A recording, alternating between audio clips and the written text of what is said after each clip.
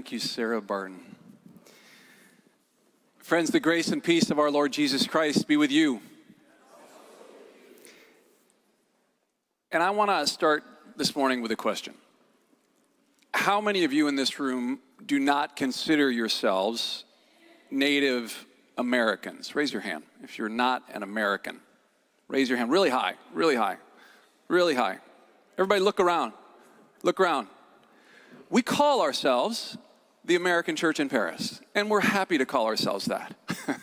but this is a church, this is a multicultural, multilingual, multi-denominational church where we, in all of our diversity and the beauty of our different backgrounds, find our unity, our commonality in Jesus Christ, who loves us and gives us a common identity as brothers and sisters in Christ. So we're so glad that you are here with us as we continue on this post-Easter sermon series where we are asking questions. And we're trying to answer the question that Jesus asked his disciples, who do you say that I am? Friends, as a sign of our unity, despite our beautiful diversity, let us now stand together using the words of our call to worship to join in worship. Words are printed in your bulletin. Give thanks to our risen Lord this holy day.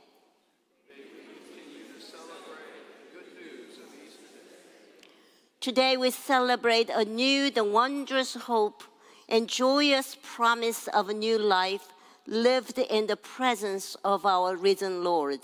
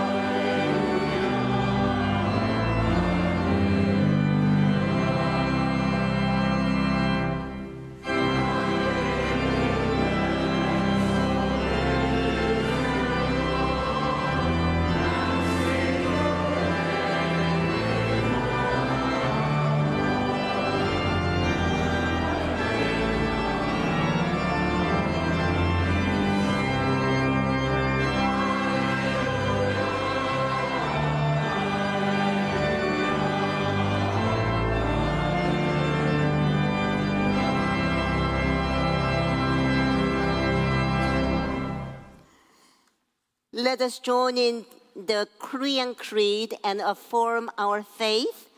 Words are printed in the bulletin. We believe in one God, creator and sustainer of all things, Father of all nations, the source of all goodness and beauty, all truth and love. We believe in Jesus Christ, God manifest in the flesh, our teacher, example, and Redeemer, the Savior of the world. We believe in the Holy Spirit, God present with us for guidance, for comfort, and for strength. We believe in the forgiveness of sins, in the life of love and prayer, and in grace equal to every need. We believe in the church, those who are unit living, Lord, for the purpose of worship and service. We believe in the reign of God as the divine will realized in human society, and in the family of God, where we are all brothers and sisters.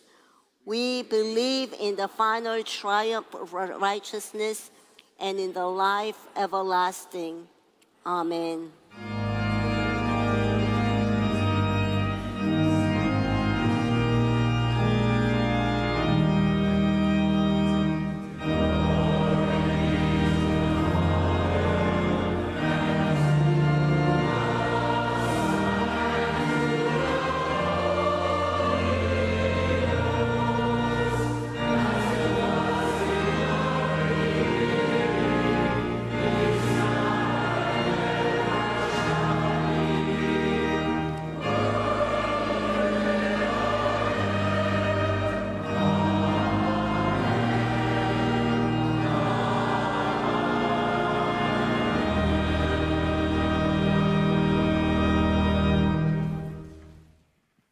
Please be seated. Well, Napoleon, here we are again, and you said that you wanted to invite all the kids up today, so now it's your turn, okay? All right, okay. Hey, kids, come on up for the children's moment, okay? You get to see me, and we'll talk a little bit about Jesus today. Come on up. Come on, kids. Well, that was very good, Napoleon. You did a good job with that. Thank you. Hi. How are you? Hello. Nice to see you. Hi, everybody. Hi there. Hi. How are you? Well, Napoleon, it's very nice to have you with us today. Thanks for coming to be with the children. Hi, come on up. Good to see you. Hi. Hi. So you told me earlier that you had a question. Yeah. I thought we could ask the kids, what do you think that Jesus looked like when he was a little boy? What do you think Jesus looked like when he was a little boy? Any ideas? Not like we look right now, for sure. For sure? Okay. How about others? What did Jesus look like when he was a little boy? Well, one thing I think that Jesus looked like as a little boy was just like all of you. That Jesus looked just like all of you, a little boy ready to go out and play. And if they had a children's time in a synagogue, he probably came up for that too. But it's very special. But we don't really know what Jesus looked like. I mean, just really, this is a photograph of Jesus. We don't have that. But we have all of us, and we reflect back that vision of Jesus. But it's probably not so important, though, Napoleon, about what Jesus looked like, but who he is today for us. So when we think about Jesus today, we think about the Jesus that we read about in the Bible. Now you think, well, that was a long time ago when he said all those things. But all those things that he taught us are still very, very important for us today. So as you are growing up and reading the Bible on your own or with your family, you're going to read these stories about Jesus. And then what you want to do is you want to think, well, if I put myself in that story, what would it be like for me? And what does it teach me? Because Jesus is a great teacher. Isn't that right? Yes, it is. And, I also thought about this. What happens like when you're afraid? When you're afraid, well, I think that you can pray to Jesus. You know what? I think he's going to be right at your side, sort of like a big brother all through our lives. Yeah. So, thank you, Napoleon, for that question, and thanks for sharing. Let's stop with a word of prayer, shall we? Oh, loving God, we give you thanks for this day and for the presence of Jesus in our lives. Help us to follow him with joy and love. And we pray it in his name today. Amen. Okay, now, you guys get to go off to children's worship. You're going to follow Miss Mala. See, she's right back there. You're going to go down to G7. And parents, you're invited after the worship service to go downstairs in the basement in G7 and gather up all the kids. And so it's great to have you with us today. Thank you for coming up. And friends, as the children are leaving, there's somebody sitting next to you or around you, and you may not know their name. So as you share the passing of Christ's peace with each other, won't you just introduce yourself with your name and repeat that and say, hello, Bob, Christ's peace to you. And now, friends, I invite you to stand and share each other the peace of Christ.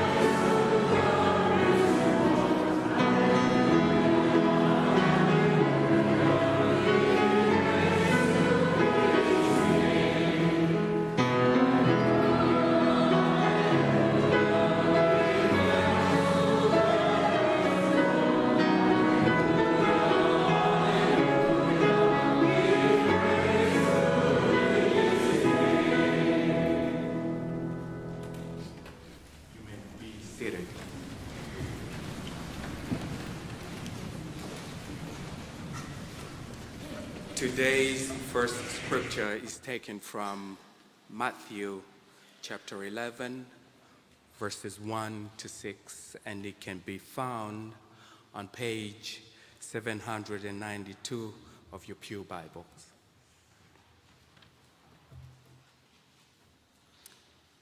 Now, when Jesus had finished instructing his 12 disciples, he went on from there to teach and proclaim his message in their cities. When John heard in prison what the Messiah was doing, he sent word by his disciples and said to him, "Are you the one who is to come, or are we to wait for another?" Jesus answered them, "Go and tell John what you hear and see. The blind receive their sight, the lame walk, those with skin disease are cleansed, the deaf hear, the dead are raised, and the poor have good news brought to them. And blessed is anyone who takes no offense at me." This is the word of the Lord.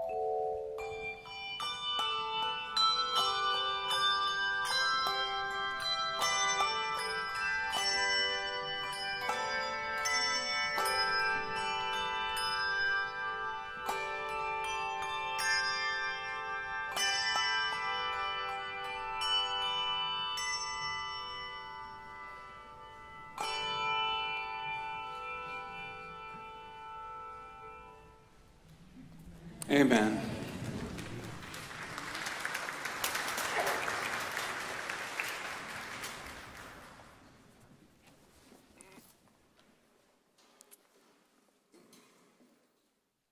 Thank you, Bells. That was beautiful.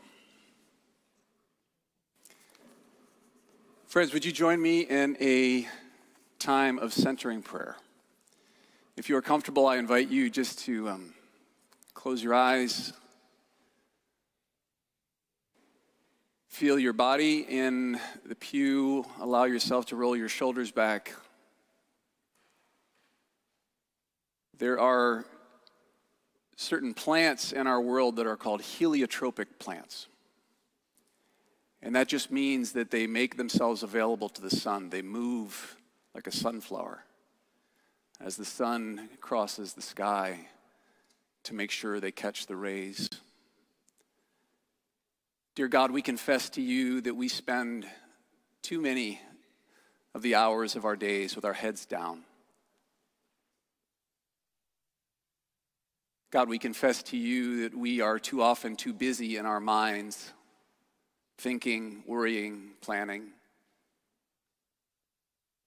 Christ, we pray that you would shine down upon us and that you would be among us and that you would help us to open ourselves up, open the leaves of our hearts, open our faces, open our minds, to face you, to hear your words, to experience your truth, and to be changed.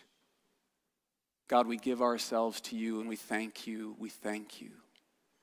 for how you continually give yourself to us. In Jesus' name, all of God's people said, amen. Amen.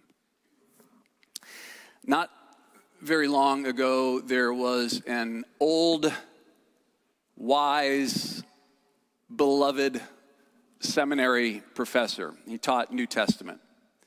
And he taught for decades, and his students really appreciated him. He came to the last of his classes in his long tenure, and he gave his final lecture, and as he did so, all the students in the lecture hall stood up and began to applaud him. And he made his way to the door, and as he did, he stopped. He's a New Testament professor. And he looks back at everybody and he asks them to be quiet one more time. And he says, if you remember just one thing that I have taught these last 40 years, remember this, that Jesus is the question to all of your answers. Jesus is the question to all of your answers. What a fascinating thing to say. What an interesting way to think about Jesus. We are in this sermon series where we are trying to explore the identities of Jesus as Christ asks his disciples, his followers, who do you say I am? And as for as many people are in this room, my guess is we would get that many different questions. It's a good question to be asked. Jesus was a question asker. And yet, most of us, I can speak for myself, most of us come to church, come to Jesus because we need an answer.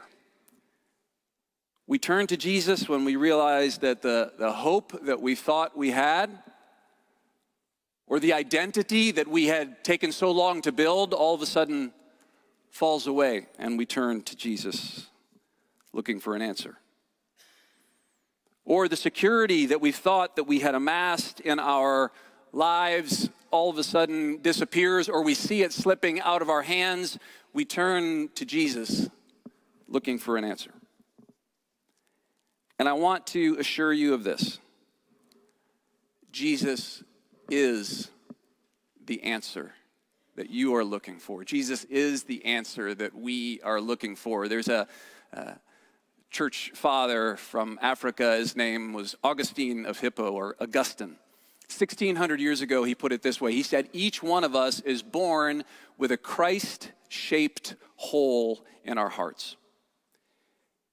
And we go the length of our days trying to fill that hole until we find Jesus.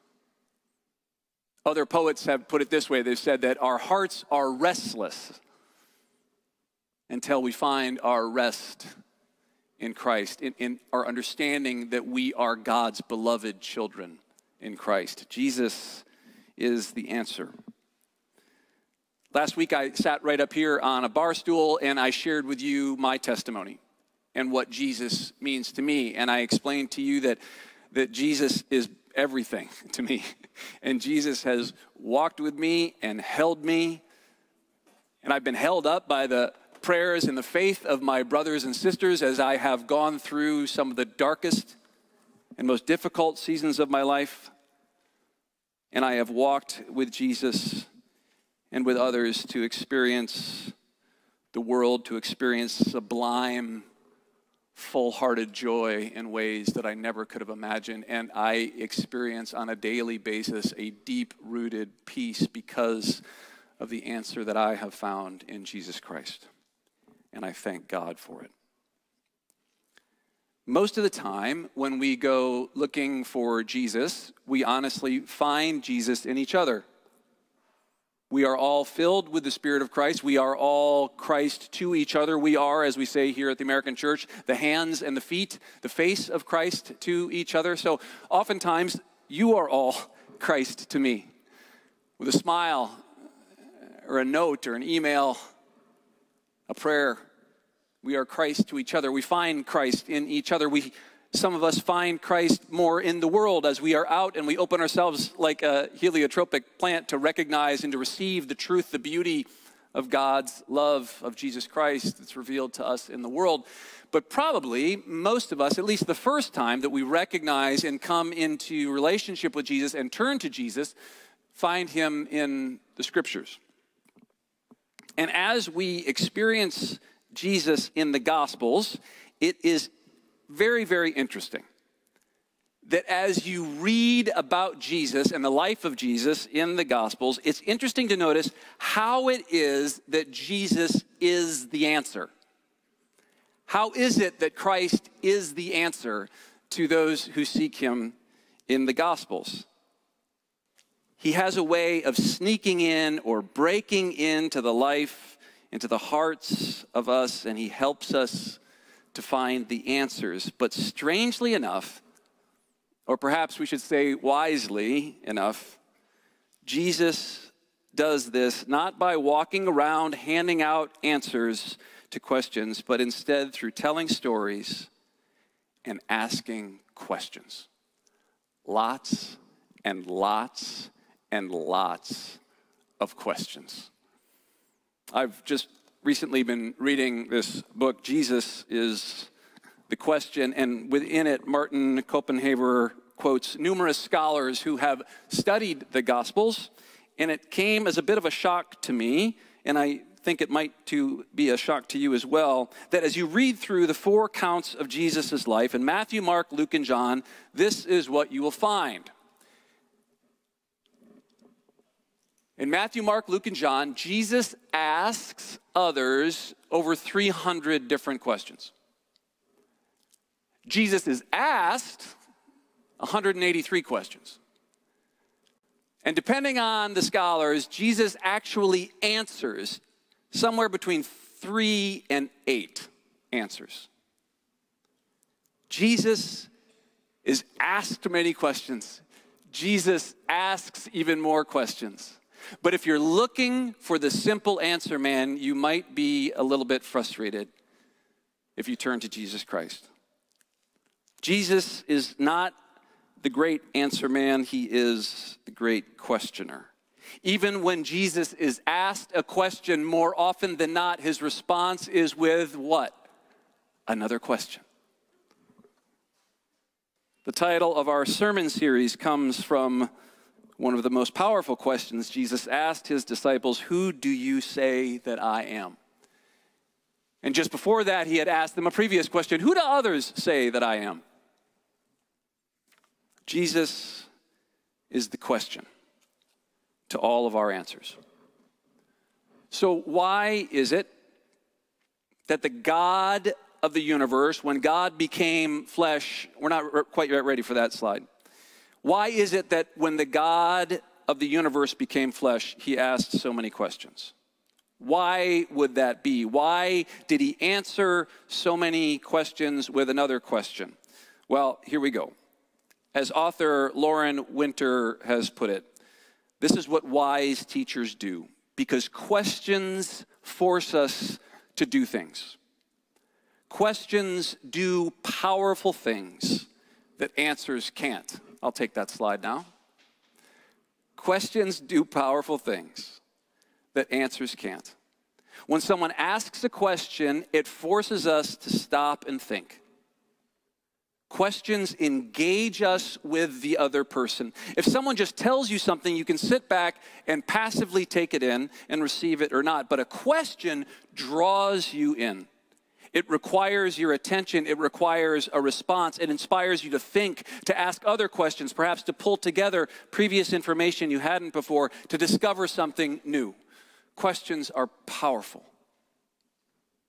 Questions also deepen shared interests around a subject. Next slide. Questions deepen a shared interest around a question or a subject. Questions forge and build intimacy. Questions after question after question can lead you down a path and help you to see links between things you'd never seen before. Questions disarm us. Questions shift us out of accusatory mode and into listening mode. Questions move us from being a critic to an engaged discoverer. Questions move us from judgment to curiosity. As any excellent teacher or therapist knows, good questions transform us from within. And that's the only transformation that truly lasts. Jesus was an excellent teacher, an amazing therapist. But if we're looking for simple answers in Jesus, we might be disappointed. He doesn't provide a lot of easy answers. Instead, he asks again and again, engaging, challenging, transformational questions. Questions that force us to think deeply, to feel deeply, and to change the way we live and view life. The earliest story we have of Jesus' life after his birth is found in only one gospel. That's the Gospel of Luke. And it is the story of Jesus as an adolescent. And thus, Napoleon asking the kids the question, what did Jesus look like when he was a little guy? This is the story of Jesus when he was about 12 years old that's told in the Gospel of Luke, chapter 2. Jesus and his extended family who live in the northern part of Israel, up by the Sea of Galilee, it's about a 3-day journey down to Jerusalem, and they would make that journey once or twice a year, especially for the high holy days, and it was Passover. And so the people from Nazareth and Capernaum in that area went down, made their way down together, and it was always safer to travel in groups.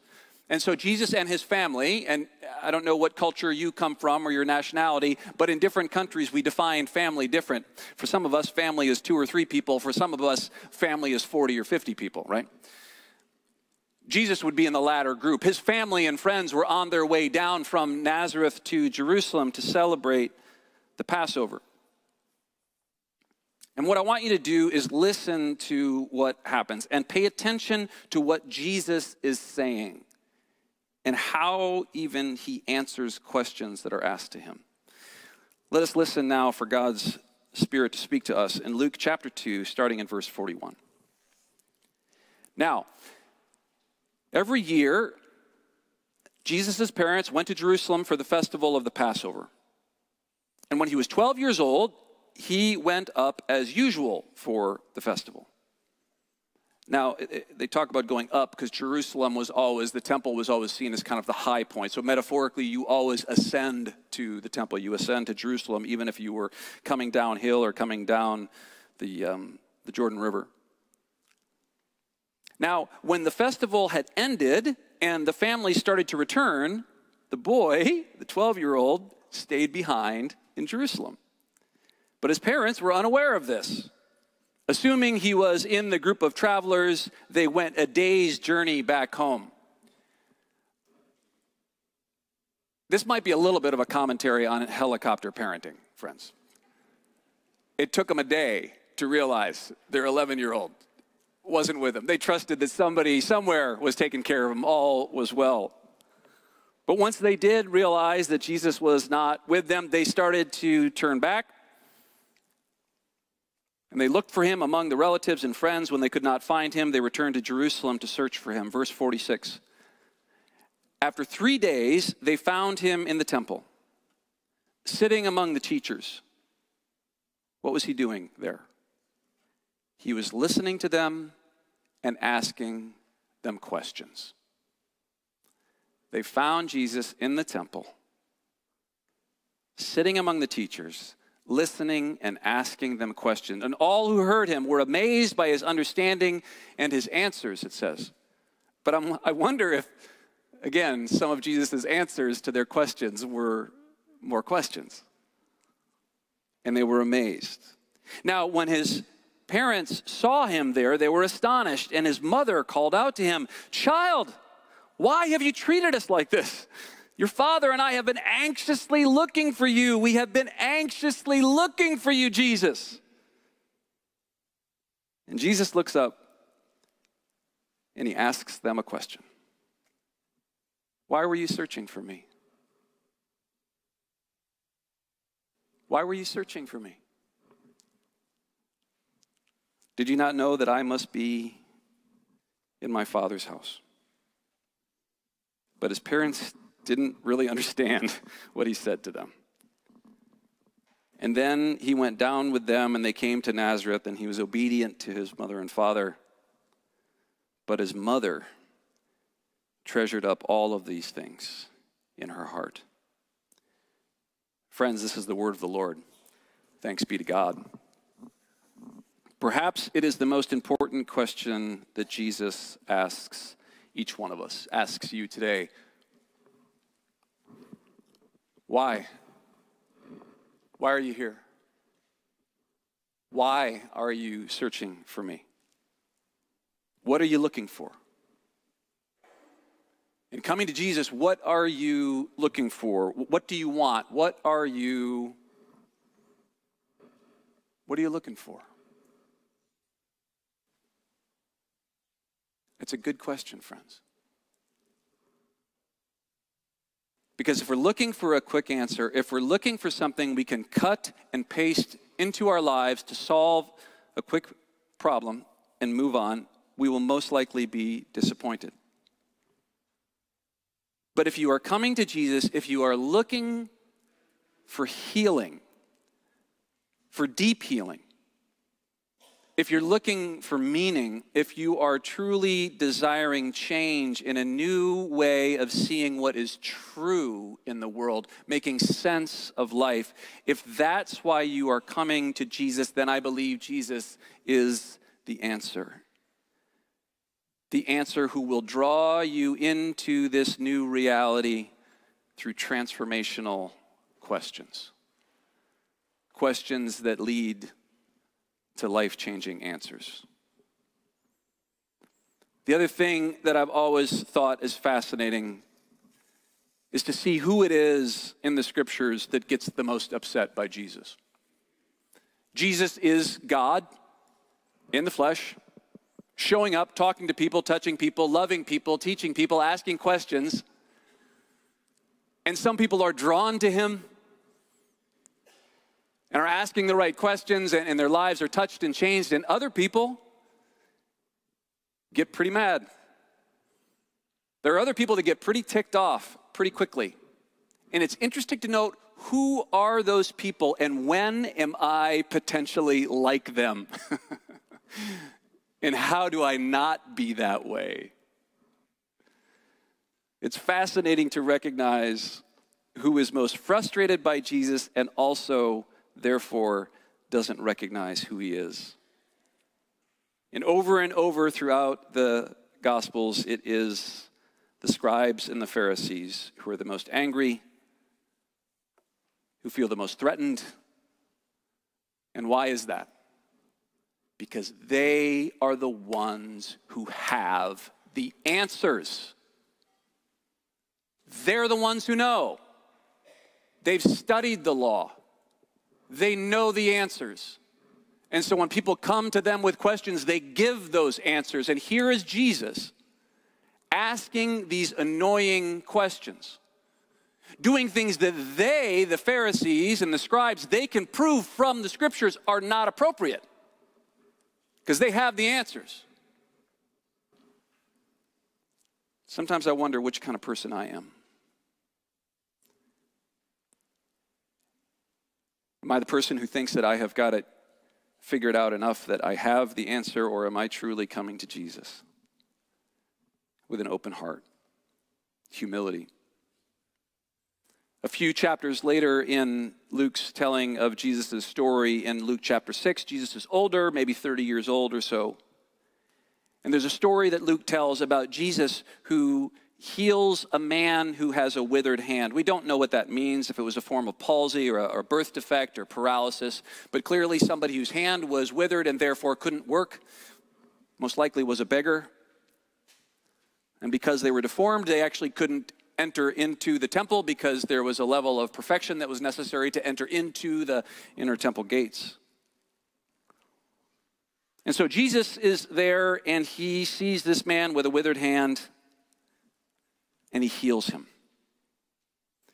And Luke says, from a distance, the scribes and the Pharisees were watching to see whether Jesus would cure this man on the Sabbath. It was Saturday.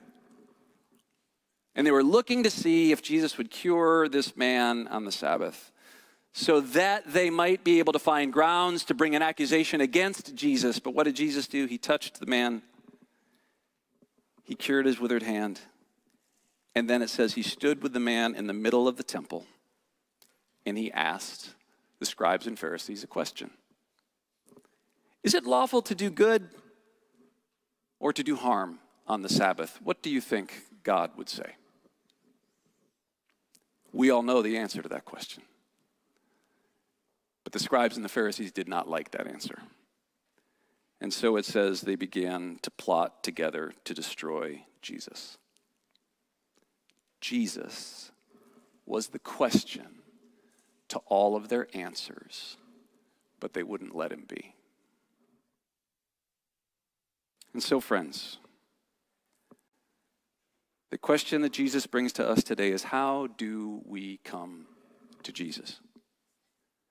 What are we looking for? Are we just on occasion shooting up prayers to heaven, hoping for quick solutions? Are we looking for a God who actually will just confirm what we already know to be true? A God who will give answers that already match our answers? Because if that is how we go to God, we will probably hear and see exactly what we want to hear and see. How do we come to Jesus? And the question is, are we looking for an answer or are we looking for a relationship? A relationship that will change us and humble us, that will make us more loving, more gracious, more generous, more forgiving, more like Jesus. I think those are the questions we need to ask ourselves. Jesus reveals the desires of our hearts by asking you, by asking me, the same 300 questions today that he asked throughout the Gospels. And I want to finish my sermon this morning by simply asking some of them to us all. And so if you feel comfortable, I would encourage you to close your eyes or just position yourself and imagine Jesus standing in front of you, asking you some questions.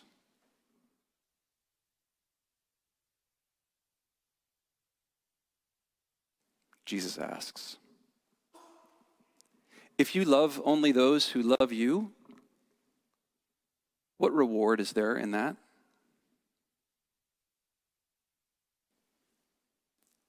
Dear woman, why are you crying?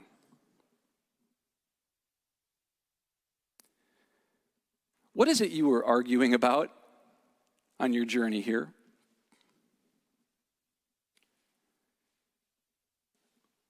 Which of you standing here is without one sin?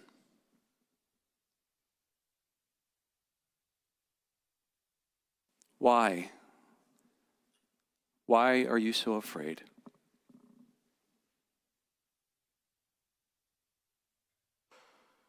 Why do you spend so much time worrying about clothing and food?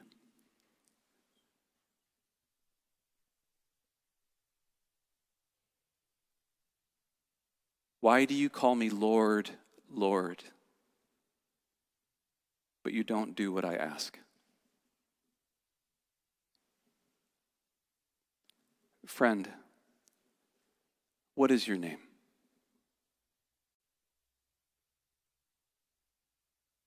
Do you want to be healed?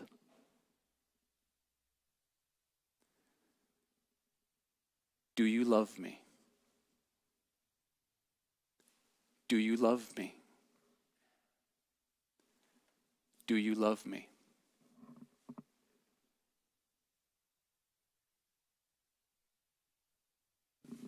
Jesus, they said, we have been anxiously looking for you.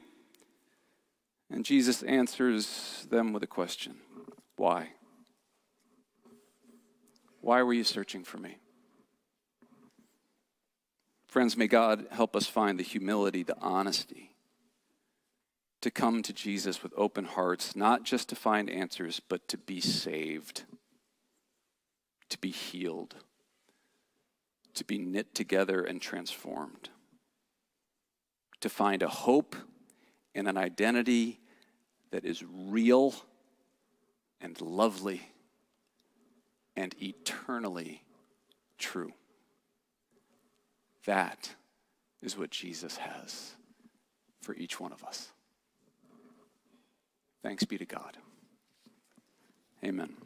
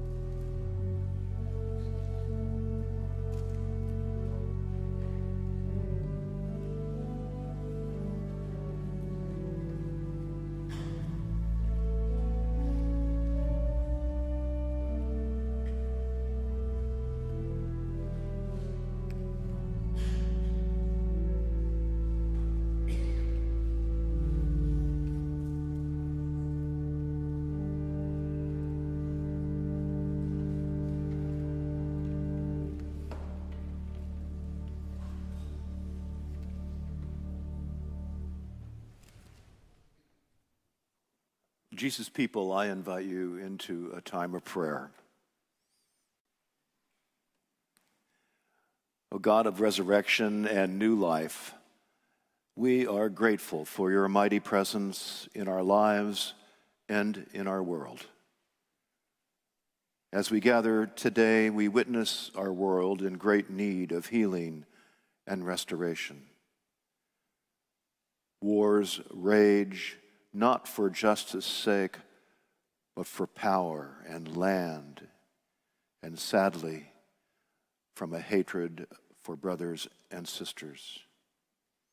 And so we pray that the leaders of nations will once again open themselves to your peaceful presence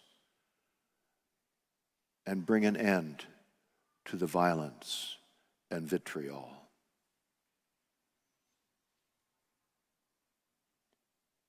And Jesus, our communities are divided too, and we pray for understanding and mutual care and love to prevail, just as you taught us, so that our lives may be lived in harmony and beauty. And today we open our hearts to all those who are suffering illness, grief, sadness, loss. May our prayers lead us to action, to come to their side with care and compassion.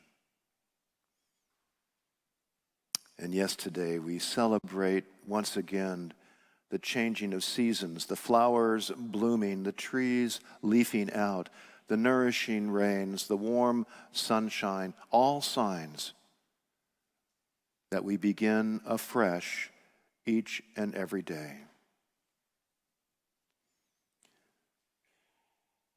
So, dear Lord, help us to live the questions. Help us to take your questions deep into our hearts, that we may be transformed by those questions into the love and peace and mercy and justice that you so ardently desire from us all. And so in this Easter season, we give thanks for the risen Christ who animates our living with peace and mercy, forgiveness and love, all signs of life eternal.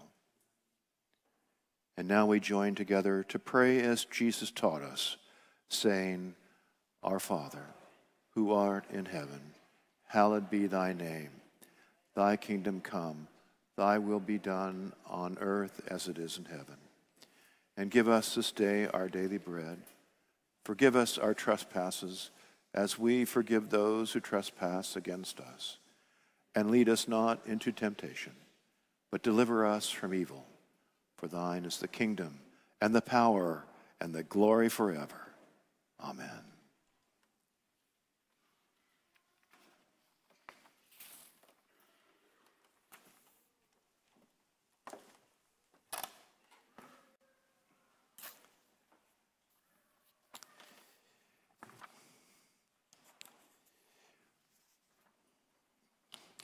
Well, it's my delight this morning, before we take our offering, to share with you a little bit in the life of the church and opportunities that you might want to consider as you live out your faith here at the American Church in Paris.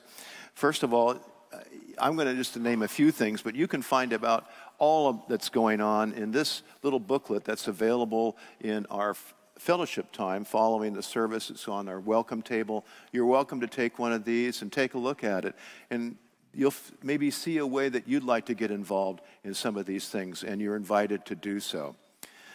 But today, our class for Bring Your Own Bible continues after this service at 12:30 in the pastor's study, and Pastor Paul has a lot of questions for you. But that will happen today at 12:30. And it will also be on Zoom. If you know somebody that would like to watch that isn't here today, let them know that it's on Zoom. The Women's Fellowship today also meets at 12:15 in the Thurber Room up on the second floor, and women are invited to attend that. That's been such a great blessing to the ministry of the church and to all those who attend.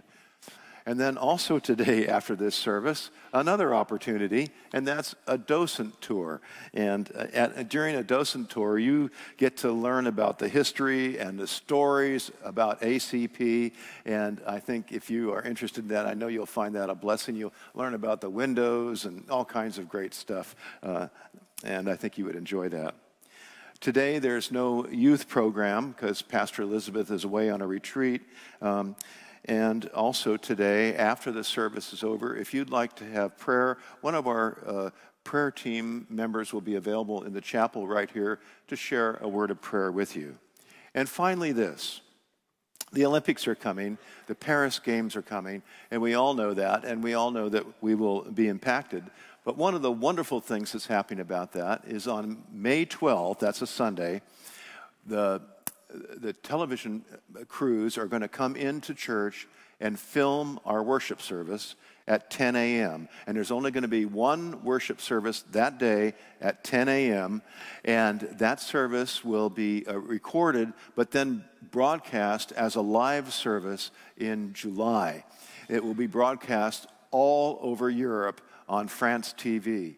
So it's going to be quite an amazing service. There'll be dignitaries here and Olympians, as well as pastors from in the Paris area.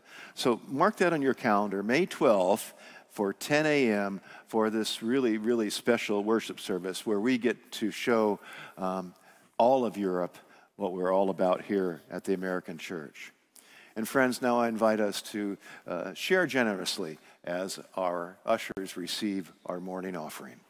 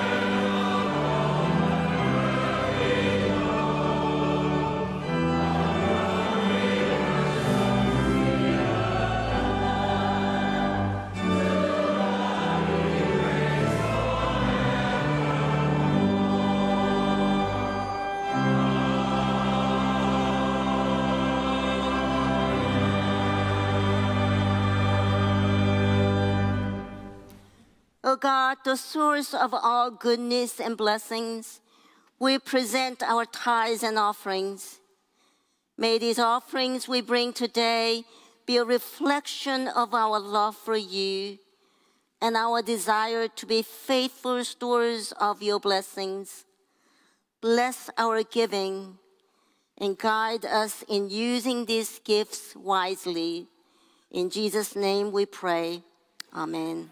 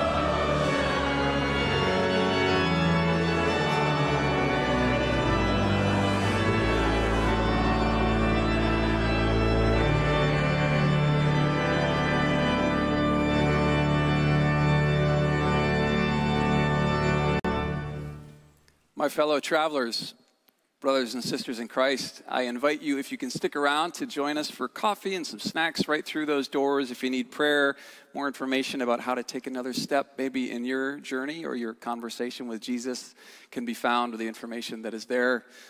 But wherever you go from this place, take this blessing with you. May the Lord God bless you and keep you. Make his face to shine upon you and be gracious unto you. The Lord lift up the light of his countenance upon you and give you peace, draw you into the conversation, transform us all to be more like Jesus. Amen. Amen.